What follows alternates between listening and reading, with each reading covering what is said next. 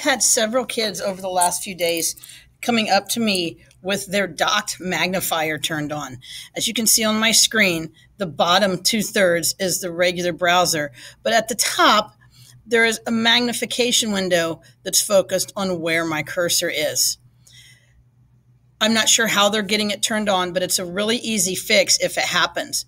Just come down and go into your settings. And then once you're in your settings, go ahead and just search magnifier, and that should pop up towards the top, and click it. Once you have clicked it, you're going to scroll down just a little bit, find the docked magnifier button, and turn it off.